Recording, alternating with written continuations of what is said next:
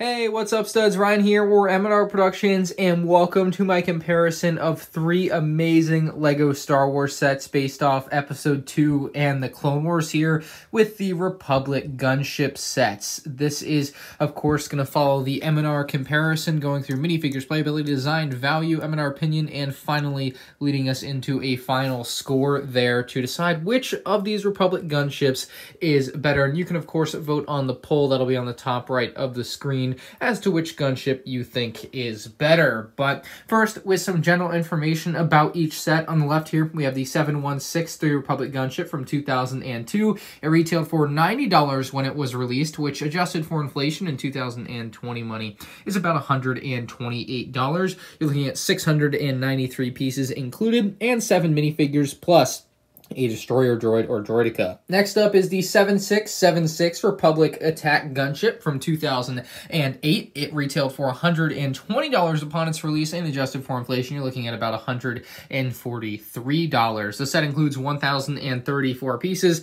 and you'll find 5 minifigures at the front of it here, being Obi-Wan Kenobi, Plo Koon, Asajj Ventress, Commander Cody, and a regular clone trooper. So that model notably was based off the Clone Wars versus Episode 2 for the other 2 models that had the side turrets, although in the Clone Wars, some of the gunships have the side turrets, but this one was specifically the Clone Wars versus the other 2, which were Episode 2, which you can 100% tell by the minifigures. And this here is the 75021 Republic Gunship from 2013. When it was released, it cost $120, just like the 2008 version, actually, which was kind of surprising. And adjusted for inflation, you're looking at about $132, 1,175 pieces. And then you have 7 minifigures here in the set, including Padme, Anakin, and Obi-Wan there, some clones, and some super battle droids. Kind of interesting to see 2 sets include 2 super battle droids, but with different colors, so we'll definitely take a look at that in the minifigure section right now. Starting off in 2002, here you have 7 minifigures along with a 8th character, being a droidica who looks great. It's my favorite droidica design that LEGO has ever made. It's also the first, so maybe that just has something to do with it. Not sure. Even though some of the newer ones have maybe more accurate looks, I just feel like this one's the cleanest, and it rolls up into a ball quite nicely. Followed by that, you have 2 super battle droids in this metallic blue, and that is very different than the gray of modern day, and so you can see that it looks very beautiful. I will say super battle droids in general have a problem where their arms and legs do snap, like the clips on them snap, so that is a problem, but overall great super battle droid minifigures. You have 4 regular Episode 2 clone troopers, which I think is great. I love getting enough characters to fill out my gunship, and 4 clone troopers filled out both of the bubble turrets and both of the pilot seats, so that was really nice. While we didn't get a pilot minifigure, which may have been preferred by some people, I think including 4 clone troopers was still a great choice for the set. And finally, perhaps the best figure out of any of the gunships is Jedi Bob, or as LEGO called him, just a Jedi Knight, I believe, but many people are calling him Jedi Bob at this point, and he looks awesome. Of course, the classic facial expression there, just regular Jedi robes, though, for the rest of the characters. So that is your 2002 gunship character selection. 2008 went in a completely different direction. You had Obi-Wan Kenobi from the Clone Wars, you had Plo Koon, of course, from the Clone Wars, and then you had Asajj Ventress, who had her own lightsaber hilts, which are great pieces. Ventress looking amazing there, even with her little cape down on her legs. And then you have a Commander Cody and 1 regular clone trooper, and it's a decent selection of characters, right? You get good variation there. However, I wish there was at least 1 more regular clone trooper to help fill out the gunship, and maybe even a pilot. Like, at this time, there were clone pilot minifigures, so they could have thrown one in this set, but they did not, and that to me is really disappointing. I think 5 minifigures was just not enough, and while I like the figures in this set, I will say the 2008 gunship is going to be the worst of the 3 as far as the minifigures go. And finally, the 2013 gunship here. You have a couple more of those super battle droids, like I mentioned, in dark metallic gray versus the blue metallic color of 2002. You had a clone trooper captain in red there, absolutely gorgeous. You had a clone pilot, which neither of the other gunships had, which is pretty neat, but still missing maybe more regular clones to help fill out the gunship. Obi-Wan Kenobi, Anakin Skywalker, and Padme, of course, fit right in from the scene on Geonosis in episode 2, where Padme does fall out of the gunship. But this gunship, once more, leaves a lot to be desired as far as clone troopers go, because I just feel like there should be more. And for that reason, I think the best gunship minifigure-wise is 2002. It's just a classic, and maybe nostalgia does play a factor there, but I really like what they had going on in 2002. It really felt well-rounded there. So the 2002 gunship is going to get 3 points, 2 points to 2013, and 1 point. Up next is the playability category for each set, and we'll start out with how you would pick up the 2002 gunship, and that is right here at the midsection. You just kind of lift it up like this, no problem. This could prove dangerous because this set does not have a handle, so that's just something that this set is lacking. It does have these really nice ball turrets here, which can move in and out of the gunship as you please, as long as the minifigure's not in the way, like in the case of Jedi Bob on the other side. But you can see that it does have a somewhat nice mechanism, although I don't like that it has the second hinge point there. That can get kind of annoying, but still works just fine enough, I suppose. And if you had two hands, unlike me right now using one hand, maybe it'd be a little bit easier.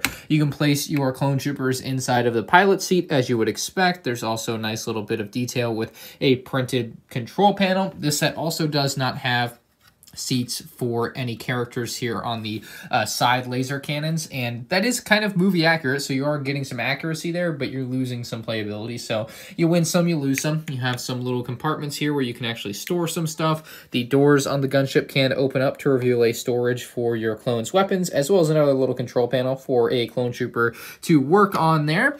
On the back side of the gunship, you do have this little turret here, which can move up and down. Unfortunately, though, like the turrets on the front, which we'll get to in a moment, this does snap off quite often and does prove to be problematic for this particular gunship design. There's a for show only missile launcher here. It's a printed piece, which is pretty nice, kind of like in the gunship. You can raise it up and then pretend like missiles are firing out of it, but alas, no missiles will actually fire out of it. Of note, in one of the Lego Star Wars books, it says this is a handle for carrying. It is not a handle for carrying. You can lift this up here to reveal some generator and engine kind of detail in there, which is really nice, kind of like that. It could have just been a blank space, and Lego went ahead and filled it out. Like I mentioned, the turrets on the front are also going to suffer from the same issue as the one on the back, but this set kind of holds the play feature of all play features, more or less a secret. You can lift up the pilot seats here, just like that, and pull the front end of the gunship apart, and just like that, you have this like huge mobile command center here with little control panels. You actually have a little bit of a compartment here, which is going to allow you to store some items. You can see there are some tools in there, so that is quite nice.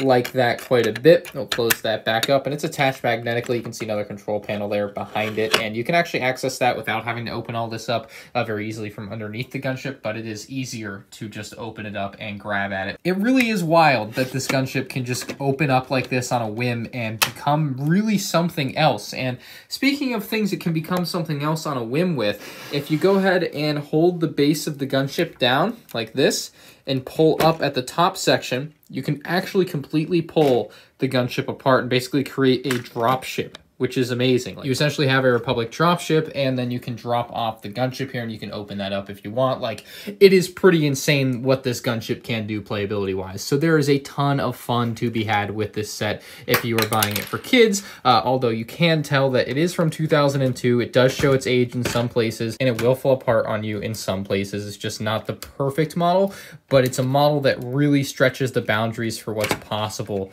with the Lego set, and I really appreciate that. So awesome playability features on this set. Let's move on to the 2008 gunship and see how it compares. Much like the 2002 gunship, the 2008 gunship also lacks a handle, meaning you're gonna have to grab it on the side there, but they kind of include these nice ridge pieces here. It's just regular Lego studs, but it kind of creates a nice ridge for you to hold on to. It gives you a nice spot to grab, so that is much appreciated. You'll find that the bubble cannons actually are much better on the 2008 version. Not quite perfect yet, but better than the previous version. You'll find more of the same in the back, a little bit of a stronger connection in the back, so you're not going to get as much wobble like you do have on this one. And this does occasionally fall off. That does happen quite a bit with this 2008 model, but still better than the 2002 one. You can place your pilots in the pilot seat. Unlike the 2002 model, this one actually is on a hinge, so you can just lift it up like that and close it back down. very nice and easily. You have a very nice compartment in the front here with a mobile command center hidden within. And if we pull that out, you can see the mobile command center actually has like a little sticker detail there with the little control panel. So that is quite nice. You can store that back up in there. And one of the best things about this gunship is also its little back to tank here. You can lift this up, and with the back to tank out, you can put a minifigure in there by opening it like this and placing a character in there. Pretty simple to do.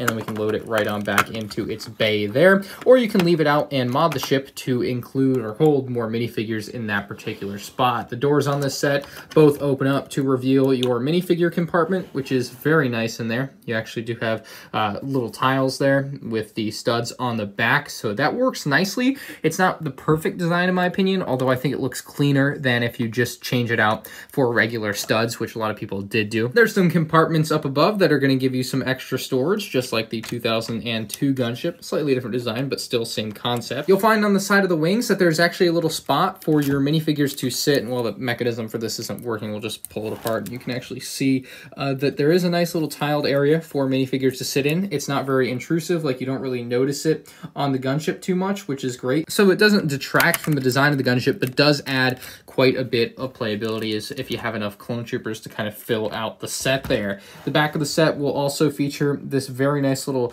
ramp here, which when you lower will actually reveal a speeder bike that you can actually have your Jedi or clone troopers ride along with and use as kind of an accessory to the gunship, which is a really nice design. It's not quite a unique design for this gunship, but still a nice speeder design for the set to be included basically for free in the set. It's like getting a little extra battle pack piece in the set. There's flick fire missiles on top, as you would expect. Most people know how flick fire missiles work. You can flick them and they will fire. Works very simply. You can also push them out and they'll just kind of drop down very simply. Under this compartment here, you have basically what is storage, but not really usable storage. Under the front compartment here, though, you actually have some little probe droids, which is really nice. So you could take these and fly them around if you wanted to. Nice little compartment there. And that is about it for the playability on this 2008 gunship. Let's bring over 2013 and see how it stacks up. The 2013 gunship finally introduces a handle for you to carry your gunship with. So other than that, you'll find much of the same playability features we do on other gunships. So again, there's that handle beautifully integrated, which allows you to just so easily pick up the gunship and not have to worry about it separating from the bottom section and breaking in your hands. But you have your pilot seat in the front that can open and close. You have a nice little compartment up front here. This one in particular has extra flick fire missiles. This compartment here actually just allows you to put more troops and have more people stand around, so that's kind of nice. Instead of just kind of filling it with useless garbage, they just kind of left it open, which I'm fine with. Moving back, you have the ball laser turrets here that can push on out, and you can actually put a minifigure in them. They have some very nice joints which allow you to move it as you would need to get good angles on the droids down below. You have the same deal with the laser turret here, very nicely designed, and again, doesn't really take away from the design of the wing, not very noticeable, very thin design. Very beautiful little sticker there, and that closes up very nicely. You have the flick fire missiles on top, which I really like the coloring they did for them, but again, still flick fire missiles. No different in the way that they work than the previous gunship. Moving on down to the bubble turrets, they work exactly the same, but a little bit better design because the actual holder for it doesn't move, just the ball within. So that is definitely important. You'll find the same thing going on the back, just with a bit of a stronger design. This one doesn't move as easily, so that's kind of nice. Kind of get a nice firm grasp on that and then move that. You can lift this up and you have some nice storage space there, actually usable storage space. So that's a great part of the design, which really factors more into the design category, I guess. You can pull back on these to pull back both doors, and you can see you can store your minifigs in there. You have a nice little storage box in there, which you could put like a weapon or something within. Very nicely fleshed out interior. Really like what they have going on there. And then just like on the 2008 gunship, you actually have this little ramp in the back here, and you can go ahead and pull it on down. And this one actually reveals a smaller speeder, but it's also more compact because it doesn't take up like that middle section of the gunship, which allows you to put your minifigs in more places, which I really like. But it is a very nice speeder, kind of reminiscent to what we saw in like the Droid Escape set the year prior, to this gunship releasing, but still a nice speeder nonetheless. And I really like the mechanism they have for storing it a lot better than what they had in 2008. But this gunship definitely has some great playability features and improvements over previous models.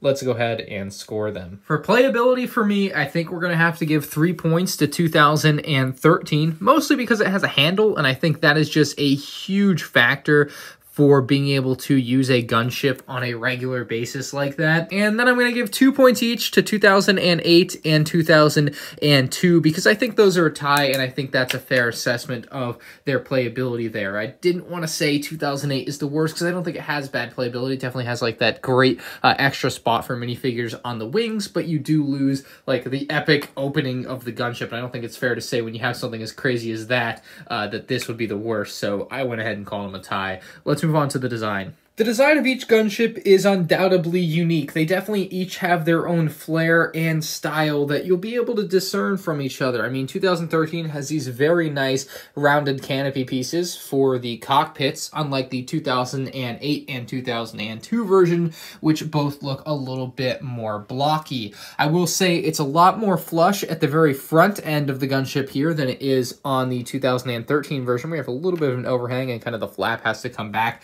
And the 2002 version, where the flap has to go way forward and there's just this giant space there and there's nothing you can really do about it. So those are some small differences in the design there that really make a big difference on each model and the way it looks. But overall, as far as this front cockpit section goes, this one is definitely the flushest in general compared to the others. I really like the way that they kind of included some white underneath there instead of like on this model where it's all red. It looks really clean on that 2013 model. They really did a great job with it. As far as the size of the gunship and the doors go, I think every door kind of opens the same, has the same type of design there. Really easy to use doors for the gunships and really no major differences between any of them. Maybe the 2002 gunship gets a knock for some of the weird colors you're going to see showing through, but that's kind of just what happened back in the day. I mean, there just would be a lot of weird colors showing through on models because they didn't really finish them off as pristinely as they do now in 2013 and beyond, obviously. So you can see on the back, you're not going to see all those crazy colors like you did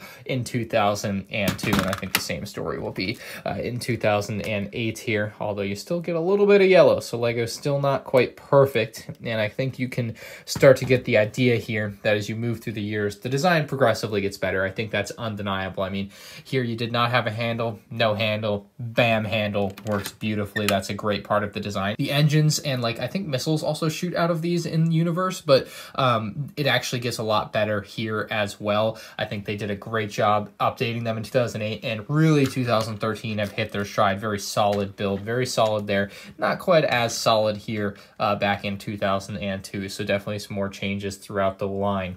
You'll also notice that the wings on these models can move up and down very easily, but the 2013 version does away with that completely for accuracy, so that it won't do that, which is great. It's just one of those small things that they upgraded. You'll also find the coloring on the wings to be really good in 2002, actually.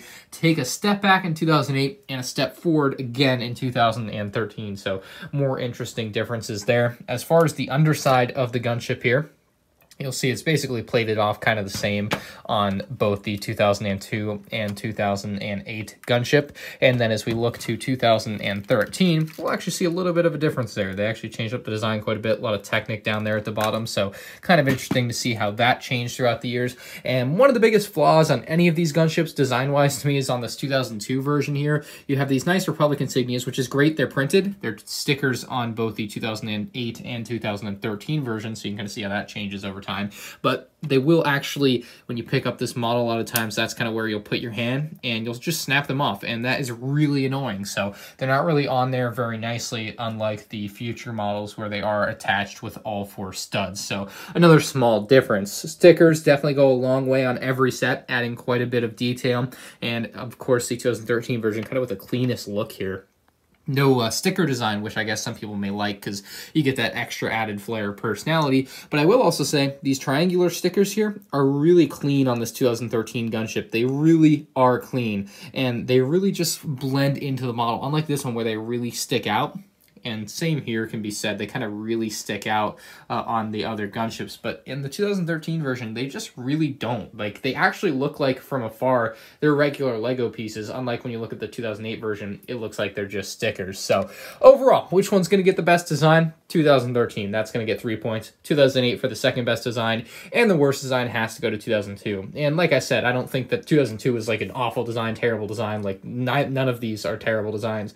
They're just not as good as 2013. 2002 just isn't as good as 2008. It's just pretty simple. And next up is the value category, and this is very interesting because each of these gunships definitely brings their own strengths and weaknesses to the table. They each have very different piece counts, and of course they were all kind of released in different eras. So we're going to look at this using the inflation adjusted prices. I'll actually round them off a little, so we'll call this one 130, this one 140, and this one $130 in today's money, just to make things very easy on ourselves. And I find it very hard to say that for $10 more, the 2008 gunship provides a better value than the 2013 gunship. I don't think that's the case. So that means that the 2008 gunship is worse than the 2013 gunship for value. And that basically leaves me to think out whether or not $130 for the 2002 gunship, which I really like the figures for, but the design and piece count is lacking, although I'm very adamant that piece count is not the end of the world for me on things like this. You're looking at 693 versus 1,034 versus 1,175. So that is quite a large difference. And to me, I think it's large enough to say that this one is not a better value than either of these two sets, considering it is basically the same price adjusted for inflation. So we're going to call this the worst value, this the second worst value, and this the best value. And finally, that leaves us in the M&R opinion category. And this is the one where I am just so truly conflicted. I genuinely think these are all three really good gunships, and that your personal preference is really going to matter here. Like, each one has its pros and cons. Each one has such a different selection of minifigures that you can choose from. I mean, preferably you would buy all three and just be able to have all three in a perfect world, but maybe you're just trying to decide which one you want, or maybe you're just watching this video for fun and don't care at all about the results of this. But I think that the 2013 gunship has to be my favorite. I mean, it's just the most refined gunship. I will say that the 2002 gunship is a close second, though. It has that nostalgia factor, and it really is a close second for those minifigs. Jedi Bob, of course, sitting there in the shadows, but for regular clone troopers is just something you don't see in sets a lot, and that's something I really liked about some of the older LEGO Star Wars sets, is that they included a lot of clone troopers, and so this model definitely gets a lot of props for that. Plus, those blue super battle droids were really neat, and that droideka model is great. And just to be fair, the 2008 gunship is a really close third. I mean, I would even be close to calling them all a tie in my own heart, but I think I do have a slight preference for the 2013 one. I just think it's such a clean model. Like, they did such a great job updating it and making it look substantially different than the other two, actually. But this one still has some decent minifigures. Just, if it had included more clone troopers, maybe it would be my favorite gunship set. Not really sure how that one could have gone if it did include more clone troopers, but just to be fair, once again, all of these gunships are amazing. I love them all, but one of them has to be better in my opinion, and to me that's the 2013 version. 2002 coming in a close second, and 2008 coming in third, not too far behind either of them. Let's take a look at the final score. And that final score pretty much confirms what I think about these sets. I really think that the 2013 model is just slightly better than the others. The 2002 model coming in a close second, and the 2008 model not far behind. You can see 14, 9, and 8 points respectively. Don't forget to vote for your favorite Republic gunship with the card on screen now on the top right of your screen. You guys can also check out more LEGO Star Wars comparisons on my channel, or with the link in the description down below to the playlist. Let me know your thoughts on these three gunships down below. I'm very much looking forward to the UCS gunship coming rather soon, and maybe we'll revisit this comparison when the UCS gunship comes out, if it's comparable. Thank you all for watching, and I'll see you in the next one. Peace out.